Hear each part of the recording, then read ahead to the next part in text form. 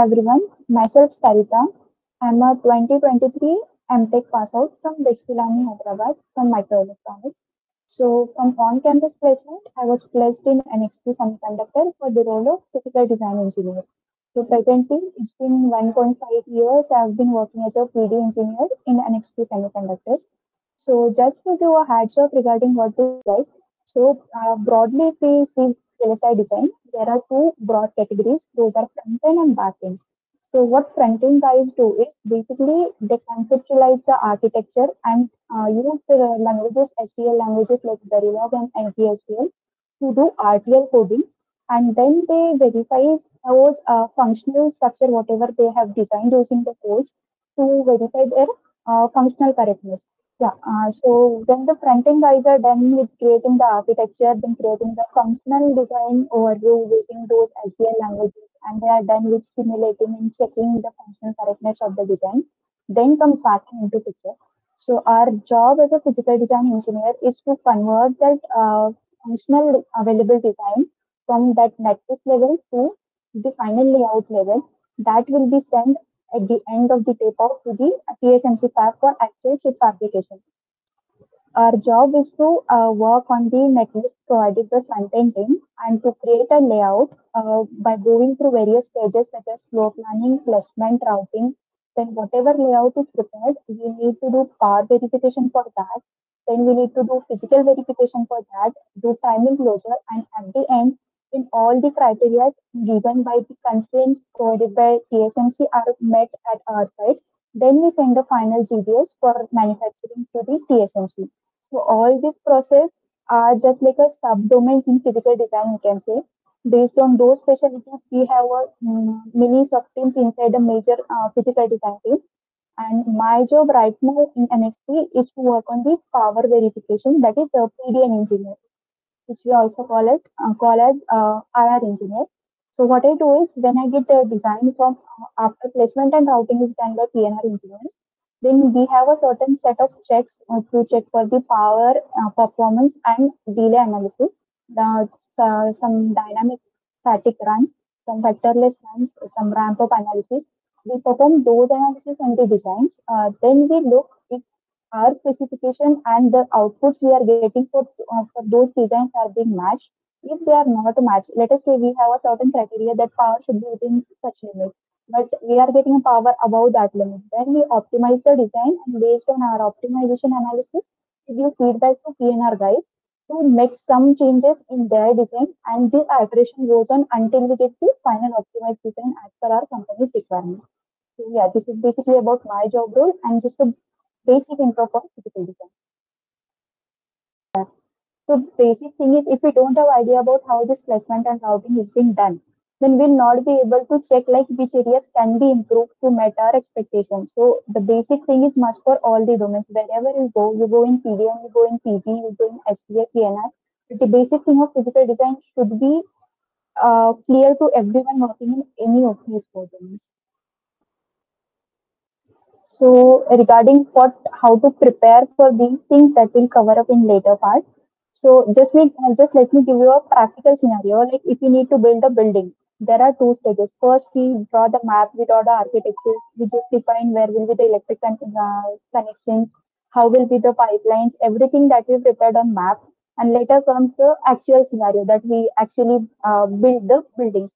So likewise, front end thing is everything that we do on a map compared to our building scenario. And layout thing is like building, actually building in a physical environment. So those guys who are very new to PNR, so basically all the stage that we are doing through in physical design, these are being done using some EDA tools.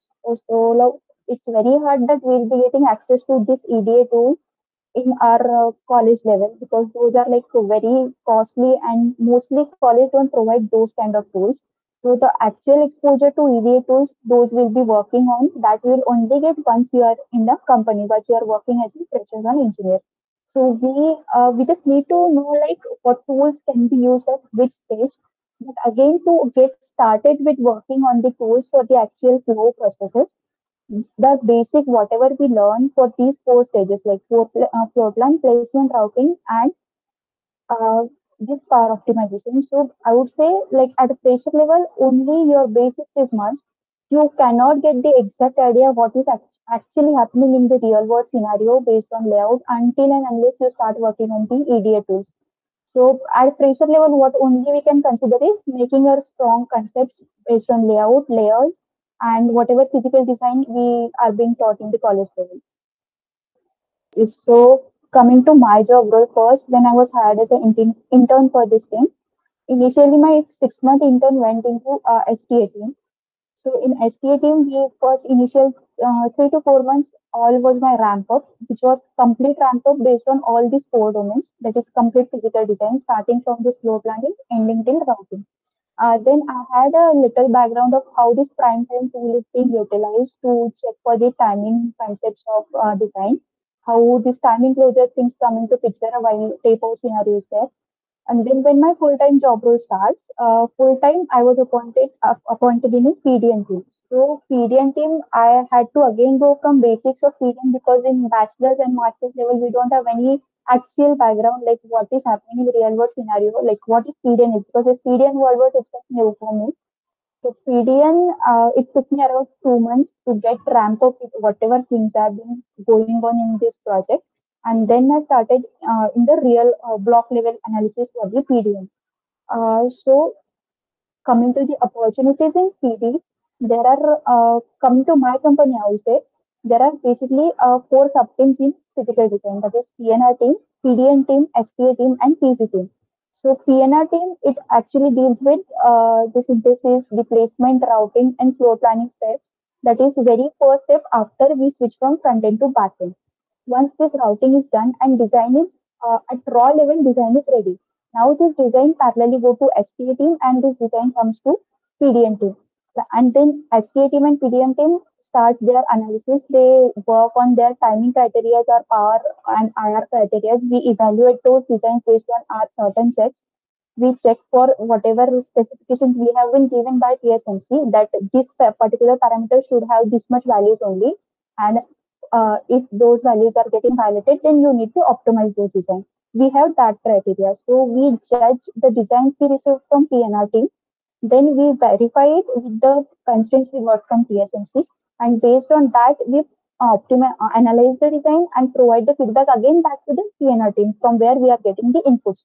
Then they look into their design, they implement the feedbacks that are being given by PDN team and SPN team. And then after the feedbacks are implemented, again we receive those designs, again we perform certain checks, and like these iterations get continued. And once we are ready with a PDN and SPA, both constraints are being met by PNR designs that we have received. Then this design is passed to PV. So PV is a certain profile which is physical verification. So certain checks like DRC, LVS, ERC, LEC, those checks are being performed by PV team. So PV come last into picture. And once PV sign-ups, PV says that okay, everything is verified and LVS check, DRC check, yeah, LEC check, everything is clean. Then the design is good to go for TSMC. This is the exact flow. So if you are looking for a PD profile, you'll be majorly seeing these four categories to prepare for PNR, SPA, PDN, and PG. Maybe for freshers, after this interview experience, we can share like what interview basics you need to learn for. Looking at the current scenario, what I have understood from past 1.5 years is comparatively, if we check for backend, the opportunities are more for only PNR. Placement and routing engineers, they have more opportunities. And then comes SPA, then comes PDN and PV. So if you look hierarchy wise in physical design, specifically PNR will have highest vacancies, then will come SPA, and then will come PD, PV engineers. And if you compare physical design, that is backend compared to front end, then obviously front end opportunities will be a little on higher note compared to backend. It's not that it's a very much like 30-70 ratio is not there, but a little bit higher opportunities will be there in front end compared to back end. But again, it comes to interest. If you are really interested in doing analytical work, then you should try working in physical domain back end only. If you are more into like architecture and designing functionalities using those SDL language, then you can consider moving to front end.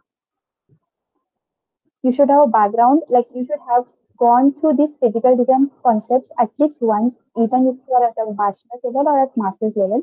And it's not specifically like microelectronics, even if you are for embedded, but you have that knowledge, whatever is layout based knowledge and physical design basics knowledge, VLSI, digital design knowledge, then if you prepare well, still you can go from embedded or micro into physical design. Uh, Make sure your basics is well. Because at a fresher level in physical design, company does not expect that you will be knowing everything regarding tools and all the optimization techniques and all. No, they won't be expecting that. But what they need is at least you should have that basics knowledge which is required to perform those checks and perform those flows through EDA tools.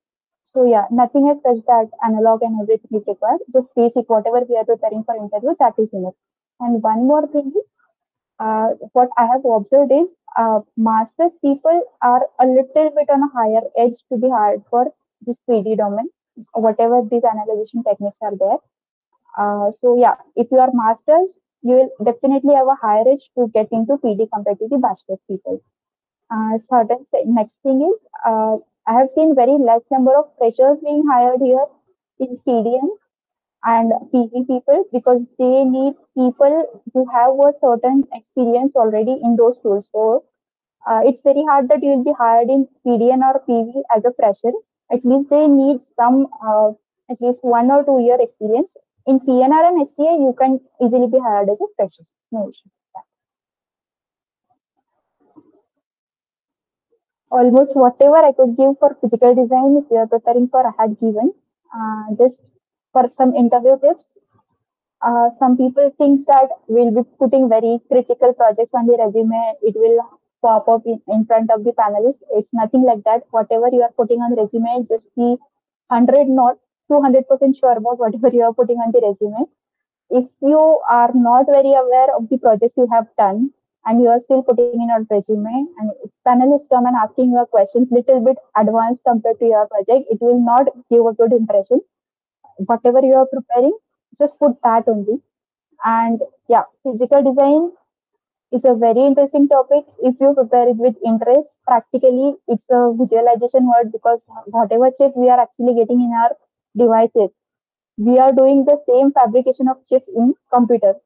The same stuff TSMC is doing in real world, we are doing the same stuff in computers. So yeah, it's an interesting field. Prepare well and yeah, go for physical design. It's interesting. All the best to all the freshers who are preparing.